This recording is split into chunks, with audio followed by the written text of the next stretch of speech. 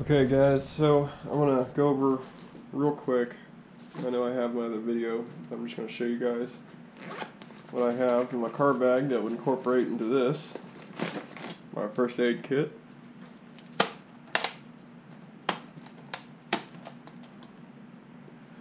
This is a waterproof box made by Plano. Now, what I'd keep in there is some new skin, some more medications, some Neosporin, Q-tips, some gauze, Arbisol or Oragel. If you ever had a toothache on your camping trip, you're going to be in some serious pain, which I actually personally went through. Always make sure I have this now. Some tape. And in the bottom of there, I have a different assortment of band-aids. Pretty straightforward, nothing too crazy. I'm not going to put a staple gun in here for stitching any wounds or anything. If I get in that much trouble, I'm pretty screwed. So, there's that. Also, I keep a mobile charging unit. This is a Scorpion 2, solar charge, flashlight, hand crank, radio with antenna.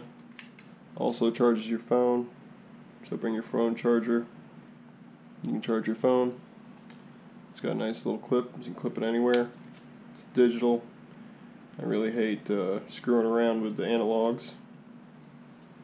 Bottle opener.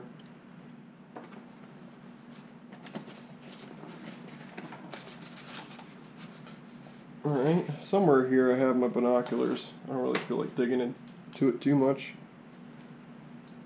But nice pair of binoculars is nice too, extends your vision. Also some sunblock and bug spray. Very important. Which I think might have fallen out of my pack. I think it's floating around my car somewhere. Oh, also, almost forgot. Probably why I had the extra space in my knife bag. This is the Sawyer, part of the Sawyer system. Nice little squeeze filtration bag.